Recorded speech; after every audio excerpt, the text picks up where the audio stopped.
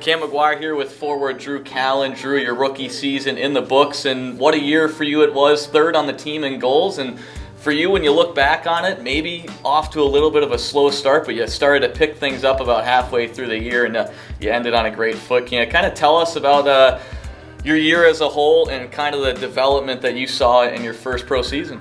Yeah, just coming in, being a rookie, just kind of learning the ropes a little bit at the start. But once I got a little confidence in me, once I got that first goal, got a couple points there, just rode the confidence and chipped in when I could the rest of the year. Couple points? 21 over your last 38 games, including 13 goals. You look back, one of the most recent games, that overtime winner against Maine. Boy, that was a thriller. Would you say your best goal of the season?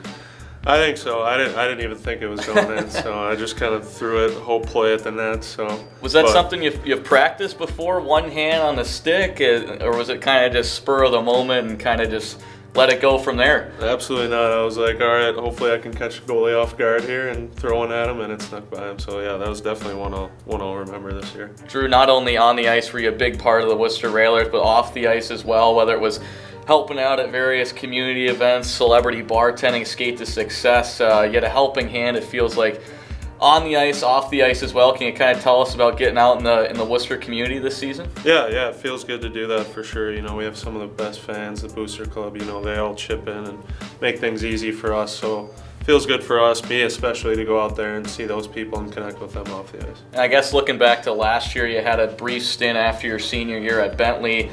Kind of a couple games there to allow your game to develop, but how did you see your game develop from game one to the end this year?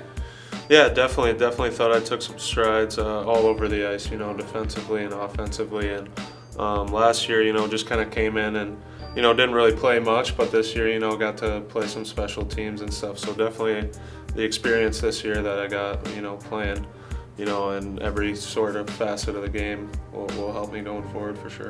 Middleton, Wisconsin native, you headed back to Dairyland this summer, or what's the off season look like for you? Yeah, definitely go home to Wisconsin for a little bit, but probably hang out in the Boston area for a little bit as well. So, kind of see everyone, see friends from school, from Bentley out here, and Absolutely. Then go home and see the family as well. So. Well, I'm asking everyone this at the end of their interview.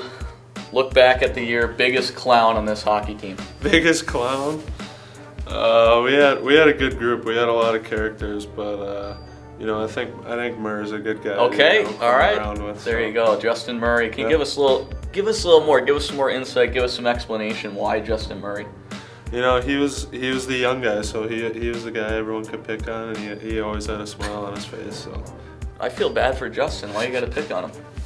Yeah, he's a young guy, just throw him around a little bit. All right, Drew, a great season here in Worcester. Wishing you nothing but the best. Enjoy the off season, and hopefully we'll see you down the road. Yeah, thanks, Cam.